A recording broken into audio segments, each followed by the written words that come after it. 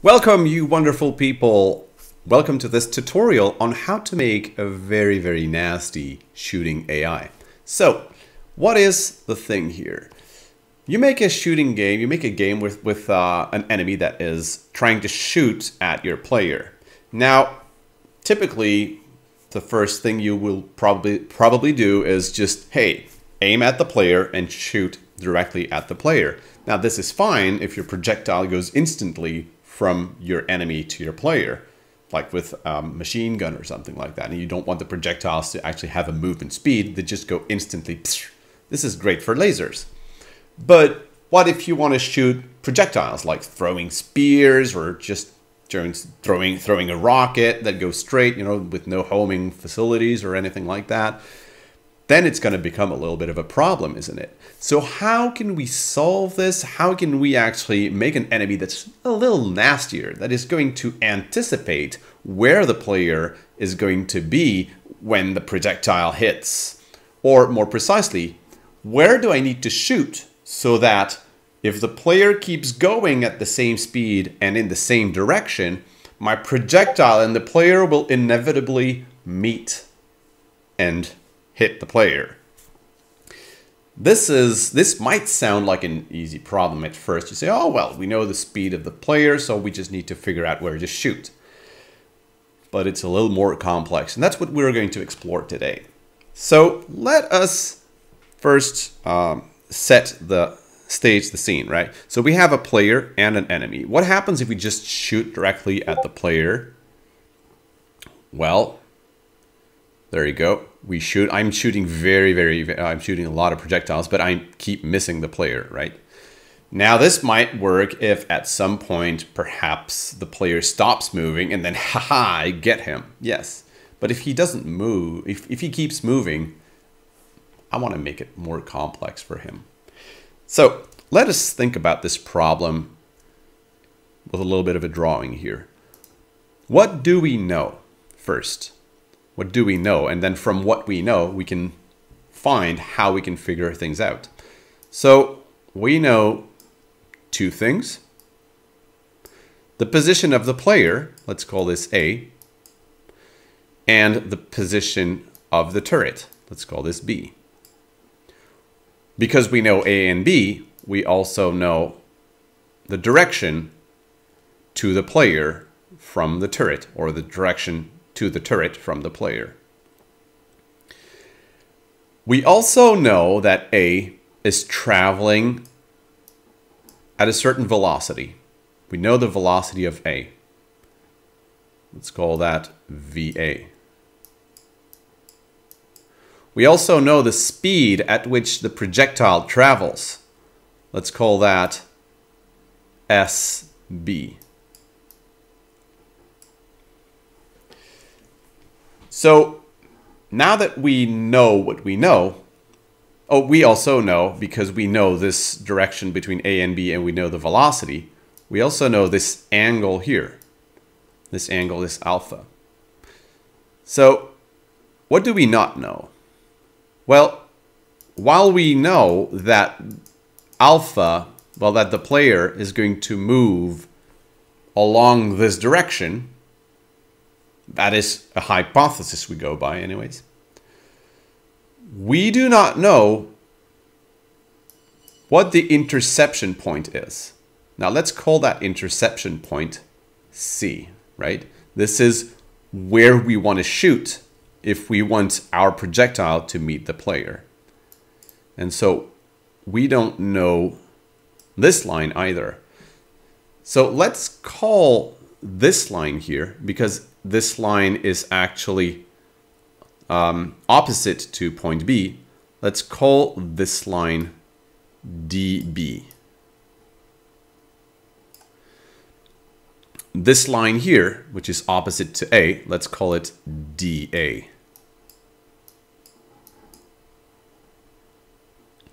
So you can call this the distance the player is going to move in front of B, and this is the distance the projectile is going to move relative to A, something like that.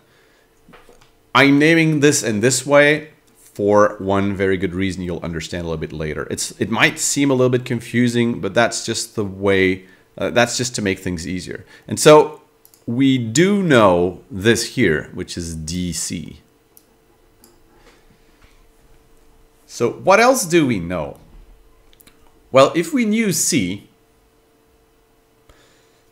we could say that when we shoot a bullet from B, it's going to take some time to travel to C. That time, we can call it T. Actually, let me write this here. And let me write this in purple. So we have this time T. And this time T, well, we don't know what it is, but if we were to know the distance dA,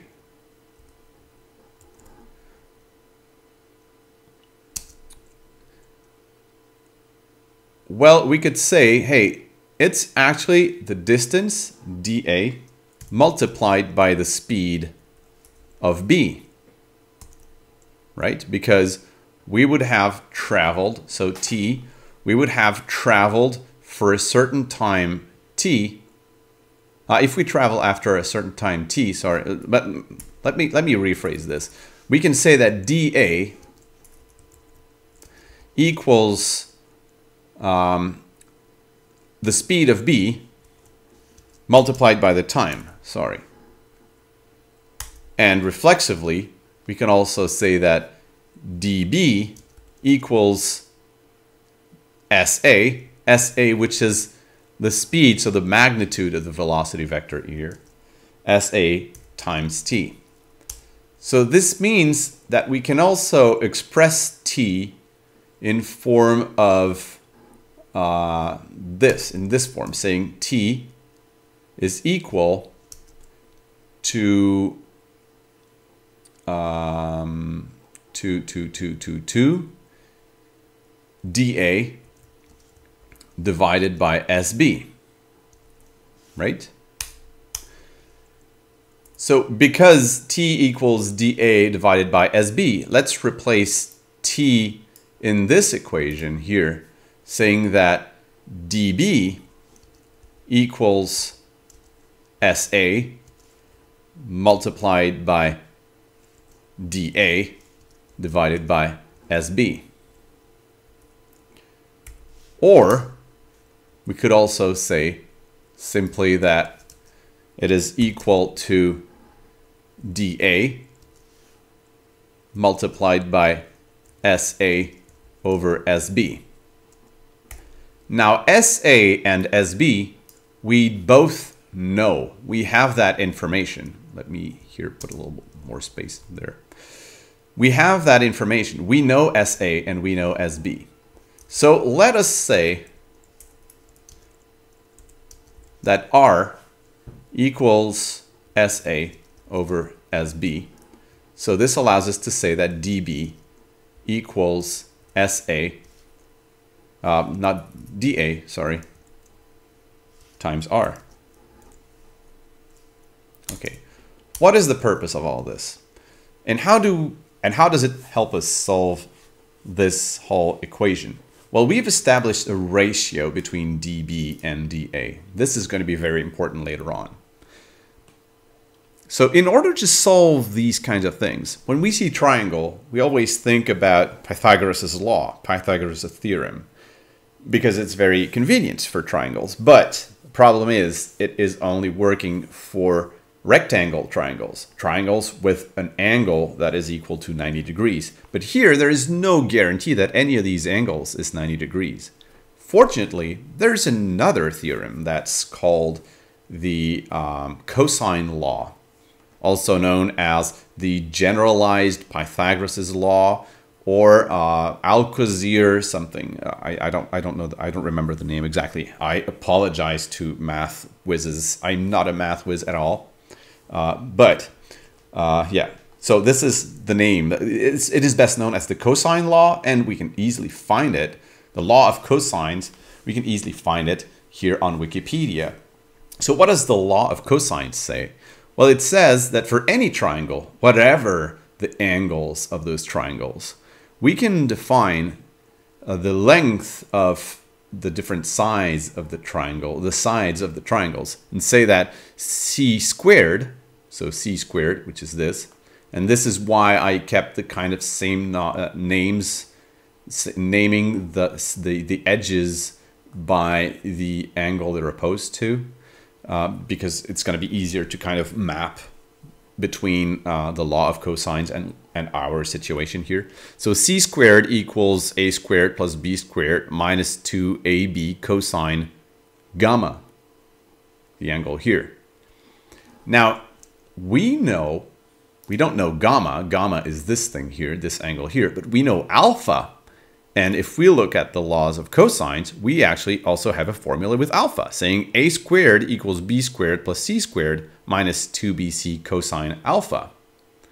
So let us now elaborate, let us now develop from there, from that formula.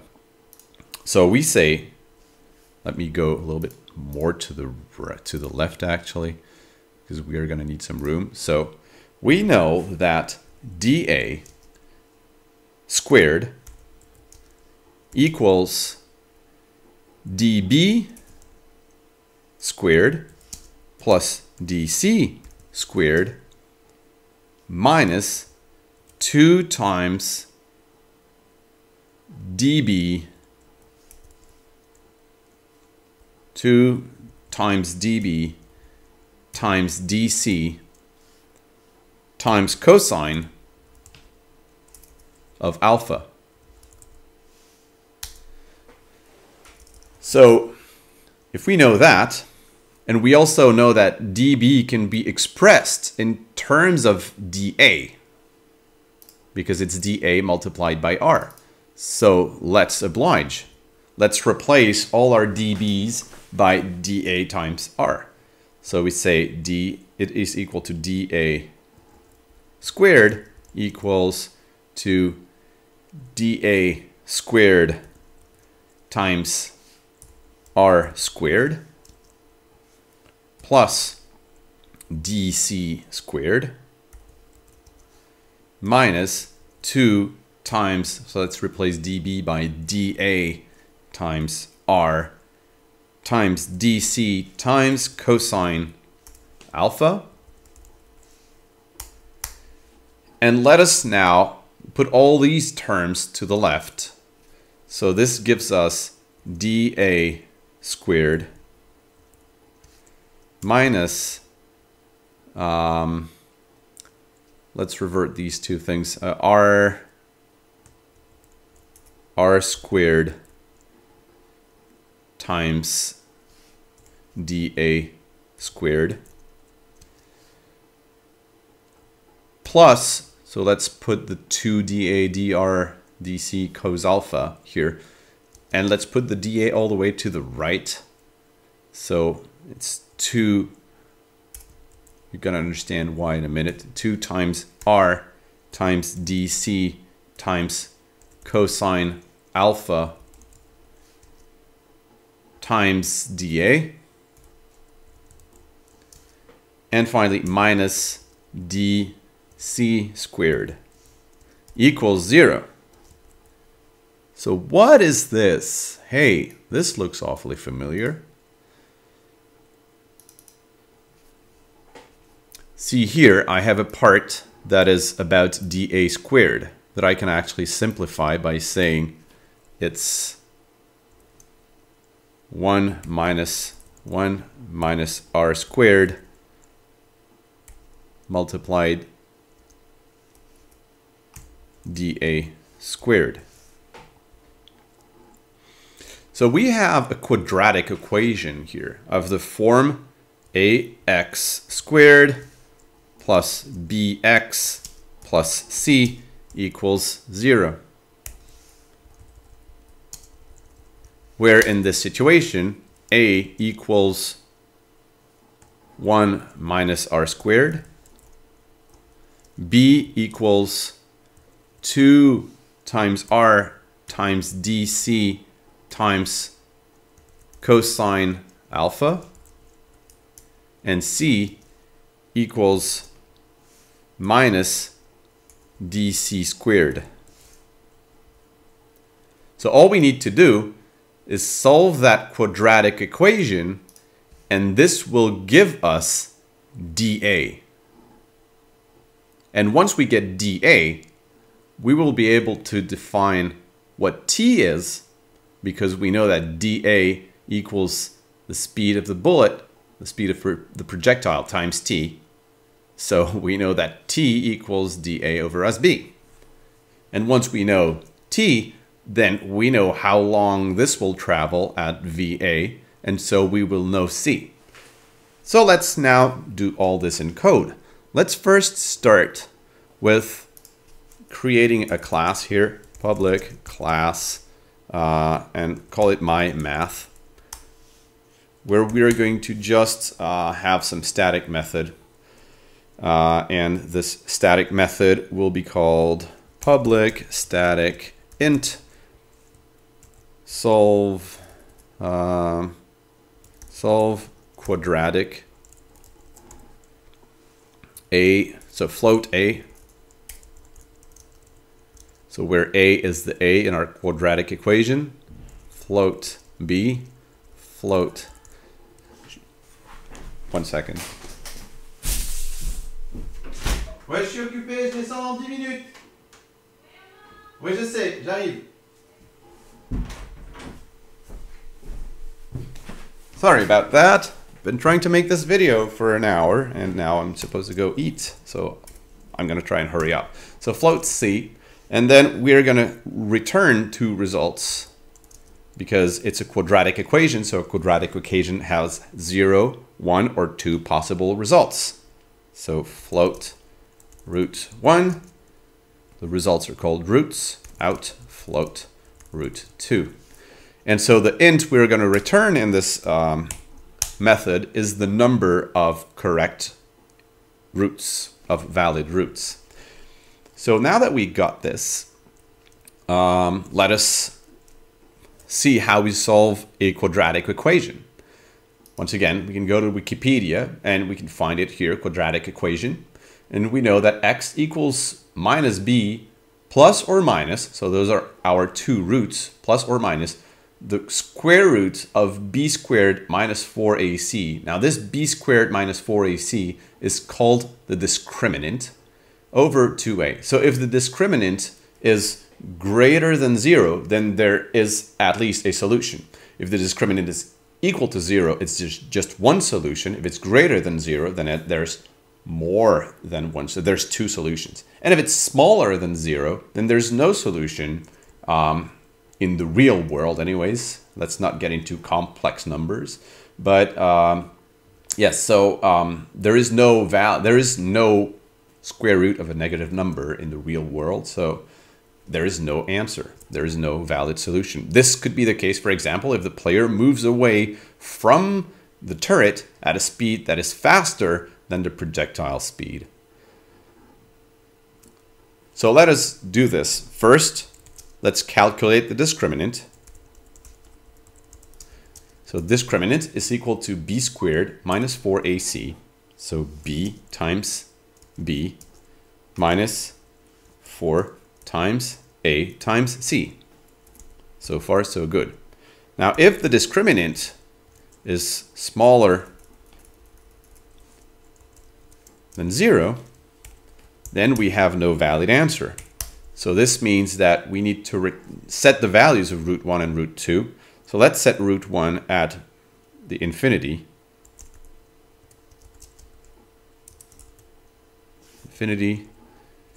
And let's root 2 equals minus root 1. It doesn't really matter what we put, but yeah, just put something.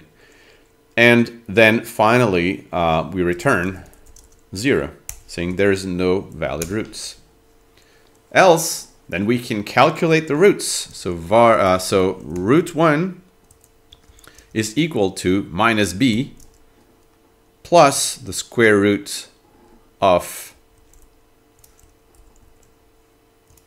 our discriminant And we divide this by 2a.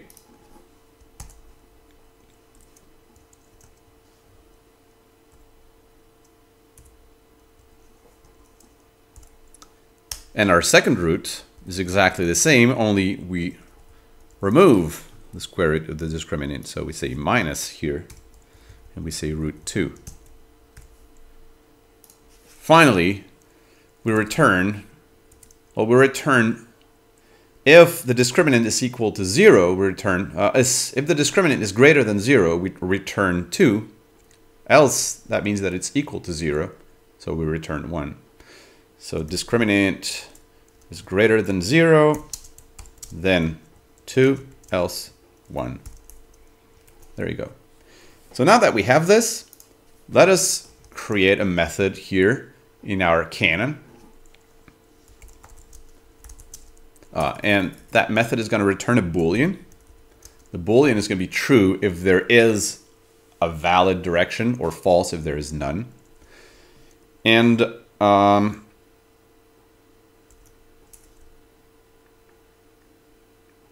find what in interception direction. So this interception direction will take all the parameters we need to do our calculations. What are those parameters? Well, let's have a look. Let's go back to our little drawing here. So let us put in there what we know. We know the position of the player. So let's call that A. So vector 2, A. We know the position of the turret, vector 2, B. So I'm using A, B, etc. because it's going to make things easier to transpose to our little drawing. Obviously, some of you might say, "Oh, that's terrible naming." When you do math, you want to stick to how you visualize math. And this is the best way to do it. You visualize your thing and then you do that. Someone is going to read your code and not going to understand anything about it anyways if he doesn't understand the math that goes behind it. So then the third thing we need to pass is the velocity of A, VA, vector 2, VA. And then we need to pass a float, which is going to be the speed of the projectile. That's SB. And then finally, it's going to return a result in the form of a vector 2, which is the direction where we need to shoot.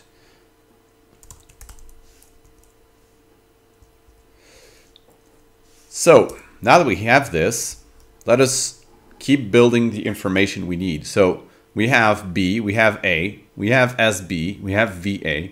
We still need to calculate alpha and DC and R before we can start doing our things. So in order to find DC, we can just do var A to B. So that's going to be the direction from A to B. A to B equals B minus A. So DC is going to be the magnitude of that vector.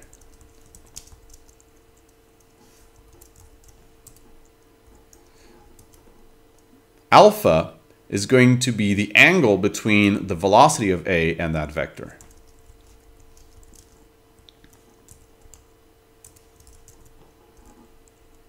No, not mathf. Vector 2 dot angle between A to B and VA. Also, we're going to work with cosines, so we need to turn this angle, which is expressed in degrees, into an angle expressed in radians by multiplying it by mathf dot degree to radian. Now we need to define the speed of A. SA equals, and that's easy, it's just the magnitude of the velocity vector, so VA dot magnitude. And finally, with this we can define R. R equals SA over SB, which we've already established. So now that we have this, we can just give all this and put it into our solve quadratic equation.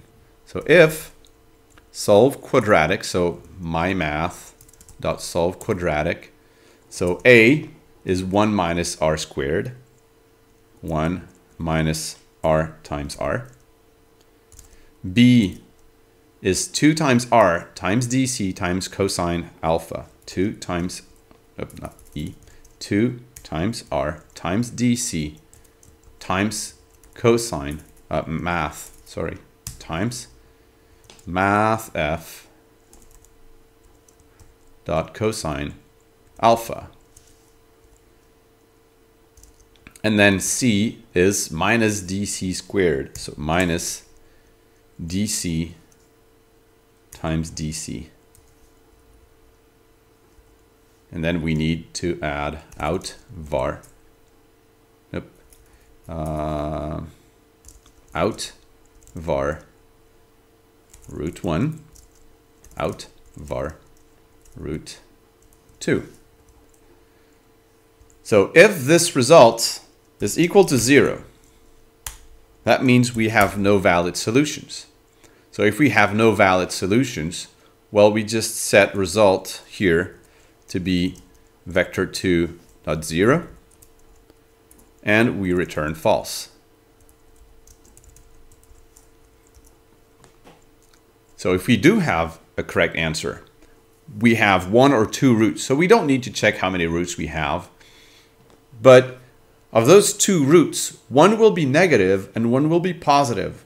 So all we need to do is to figure out which one is the positive one by just using mathf.max. So, and the result of that is going to be dA. So var dA equals mathf.max between root 1 and root 2. Awesome. So now we have dA. We said with dA we can know t, because t equals, as we said, dA divided by SB. Because we know t, we can now finally find c by saying c equals A, so that's the position of A at the start, plus the velocity of A multiplied by the time. And finally, we can find our interception direction, which is the direction C minus B. That's the direction in which we need to shoot. And we want to normalize this because all we need is the direction. Finally, we return true. And now in our fire method, so the fire method here, my cannon has a projectile rigid body and a target rigid body. So that's how I can access the speed of the target, and also has a float projectile speed. So what I'm doing right now is I'm instantiating every 100th of a second. Maybe that's a little too much, but this allows us to visualize it pretty well. But let's just go with 1/10 of a second. It's going to be enough. And so it instantiates a projectile and sets its velocity. And currently it just goes to the direction of the target. So what we want to do here is say if interception direction, so we need to pass it the position of the player. So that's target.transform.position. We need to pass it the position of the turret. That's transform.position. We need to pass it the velocity of A. So that's target.velocity. The speed of the projectile, projectile speed. And finally, we set that out var direction. So if this is true, then it means that we have a valid solution. So all we need to do is say instance.velocity equals direction multiplied by projectile speed. else, well, we're going to keep doing what we were doing all this time. And so finally, let us test this out. Does this work? Drum roll.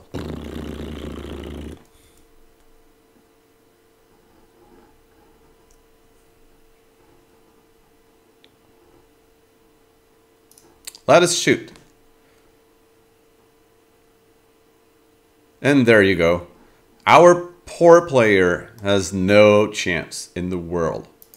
Let's change his direction. Let's give him something else. Let's put him here and make him move like really fast, like minus 25 velocity over y equals 5. Let's look at that. Wow. All these projectiles they hit. And then afterwards, our turret can't shoot anymore just because there are just no solutions. There's no way. This player is moving way too fast, so we can't catch up with it. But we did manage to get a few good hits on him. So anyways, this is it. Hope you liked it, and see you next time in another tutorial.